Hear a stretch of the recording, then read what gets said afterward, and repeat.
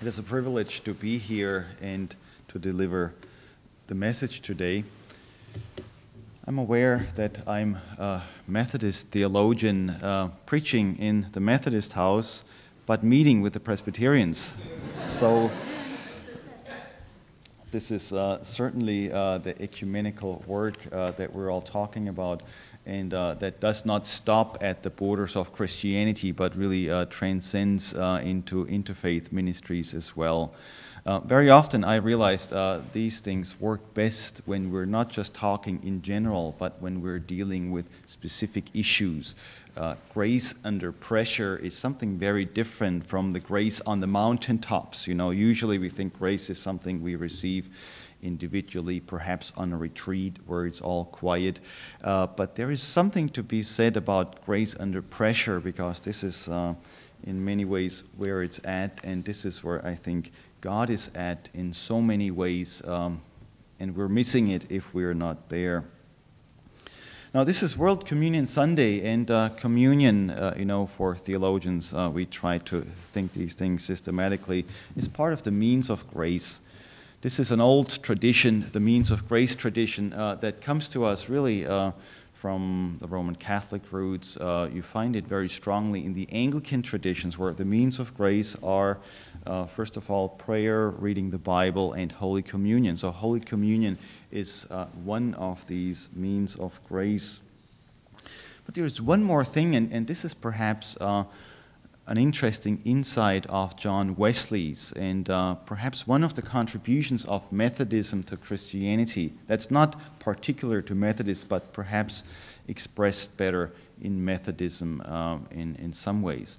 Unfortunately, the Methodists are not aware of it, so this is really this is really a struggle that I have been fighting over the years, and it's expressed in a little book titled Grace Under Pressure. So what am I talking about? John Wesley, as an Anglican priest all of his life, of course, knew these means of grace, but he added another element to the means of grace that oftentimes is not considered in this way. John Wesley talked about works of mercy as means of grace. And Wesley took this so far that he said there are many Methodists that have fallen from grace. Keep in mind, that's an option in Methodism. It's not once saved, always saved. You can fall from grace. You can just, lose it all. Falling from grace, though, for Wesley meant, there are people that go to church every Sunday, that read the Bible, that pray, that celebrate Holy Communion regularly, that have still fallen from grace because he felt they have not considered the works of mercy as means of grace. And then the three scripture passages that were read today for Wesley were part of the undergirding of this theology of the works of mercy as means of grace. Now, this all sounds, fairly simple on the top, but once you come to think of it, a lot of things change. Works of mercy as means of grace become two-way streets. Very often we think of works of mercy, even works of advocacy, as something that goes from those of us who are more privileged to those who are less privileged. We're doing someone a service. And this is certainly an important aspect of it. It can become patronizing at times, of course, if it's a one-way street. And that's true even for advocacy, which is important, as you all know here. So here, as means of grace, Wesley is adding something that I think is really at the core of Christianity. Jesus knew this, the prophets really knew it. Moses, in some ways, embodied it. And this is what it is. If it's a means of grace, then it is automatically a two-way street. Means of grace are, one way to express it, channels of God's grace whereby we receive God's grace in our own lives. That's, of course, clear for the traditional means of grace, right? Reading the Bible. It's not only that we read the Bible, that's the one-way street attitude. Scholars like doing that.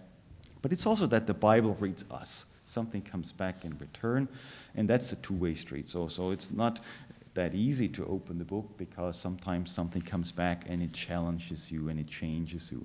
Same thing for prayer, by the way. You know, it's not just we're praying up to some God who then listens patiently, but if you pray, you have to be ready to receive something in return and to be challenged. You know, you pray for peace in the world. Well, maybe what comes back to you is this challenge that you then work for peace in the world, you know, or that God calls you to some specific sort of work that has to do with the sort of thing that you're praying for. Same thing for Holy Communion. It's a two-way street.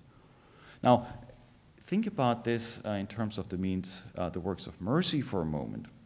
As you engage in works of mercy, works of advocacy, works of justice with others, it's really not just works of mercy, works of justice might be a better way of talking about it. Something comes back to you.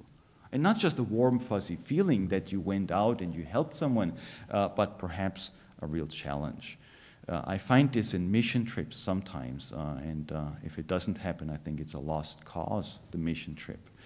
Namely, that you go somewhere supporting others and you realize what's really going on. You're realizing what the causes are for the struggle of other people. So it's never just enough, you know, Methodists had this wonderful campaign distributing nets against malaria. That's great, you know, and it certainly helps. But once you're out there, say in Africa, and you're realizing what the causes are of malaria and that this has something to do with global capitalism that's digging big holes in the ground where water collects and mosquitoes breed, or where it has something to do, you know, with how we structure communities or how we destroy communities, how we are part of this deal.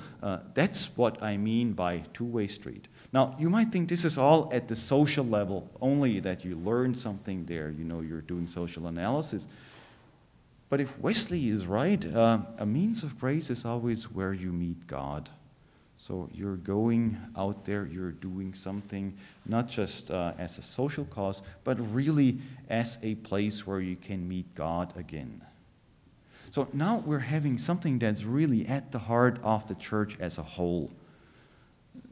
Whatever happens in works of mercy, justice, and advocacy is something that now comes back into the theological heart of the church, into the worship of the church, because we now start to see God differently.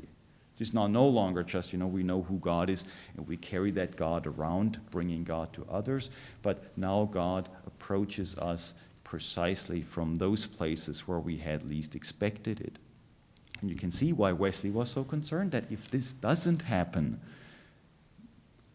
faith is dead.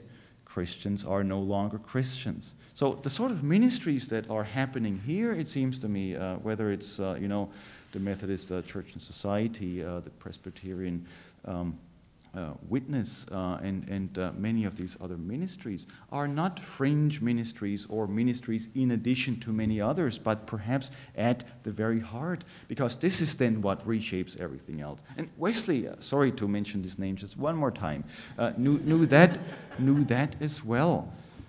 So now you're engaging in these acts, in these actions. You're now coming back, the whole thing changes. You read the Bible differently. I've seen this with my students a lot. You take them out of their comfort zone, they come back and they read their Bible differently. They read Augustine differently. They read Calvin, Luther, you name them. All these figures now look differently, much to the dismay of my colleagues, because that disrupts academic business. But no, I mean, all of a sudden something happens. And perhaps you start praying differently. It's no longer just miracle hour on 5th Street, you know. Now it's, you're praying for really expecting God to make a change in this world. Imagine, rather than just to Aunt Millie, you know, and her dachshund. I'm sorry, this is a bit sarcastic here, but unfortunately, whenever I visit churches, very often that's what the prayers of the people are. You know, just little me and my friends sort of prayers. We have given up expecting something bigger from God. But that's what I'm talking about. That's what I'm talking about. Don't play down this other stuff, but think about what it would mean to bring everything together. Now, today is World Communion. I want to say a special word about Holy Communion as well, because I think this is the event where all of it ultimately comes together. If you think about how we structure our services, we have the Bible here, we have our traditions here, we have the people here. And I think this is why it is important to celebrate this communion, not simply, as a group of friends that all know each other and are comfortable with each other, but as people that come from all different walks of life. In Methodism even, we have an open table where we invite not just people who are members of our denomination or even members of any church, but people who repent of their sin and want to live in peace with one another.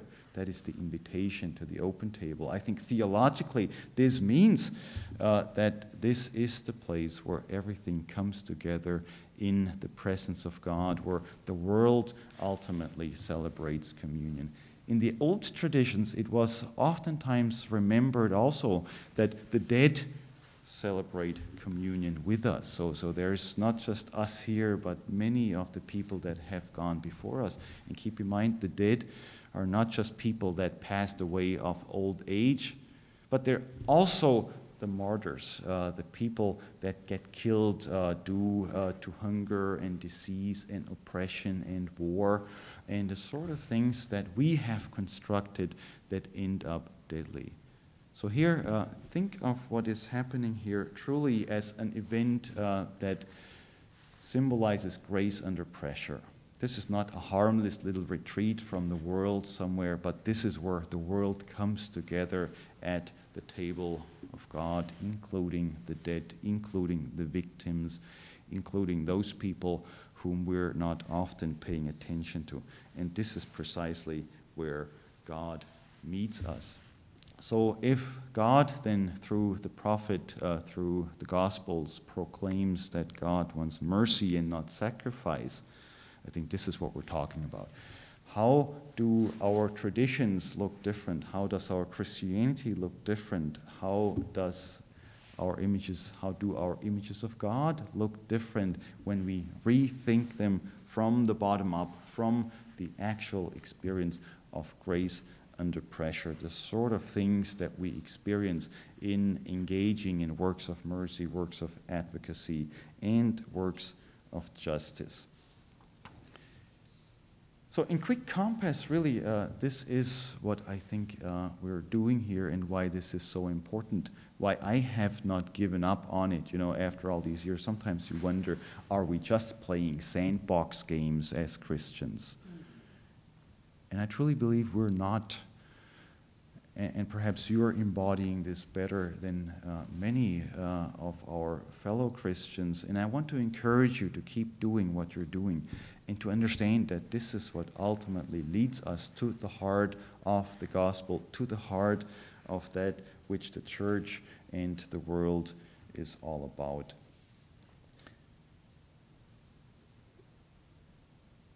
I wish there were more time now to expand on this further, but I think you got the basic gist of the messages at the core of our faith traditions. And so I would simply invite you to think more about that, to prayerfully consider how it is that these means of grace change our lives, transform us, and don't think too small. Think big, dream the big dreams. Because if God is truly God of heaven and earth, then that means that the empire isn't. That means that the powers that be are not. And if that's the case, imagine the possibilities. I can only say these words not because I'm strong, because I'm living it all out myself, but because I believe it is the Spirit of God that is at work here. This is the Spirit of Jesus Christ, and we give thanks for that. Amen.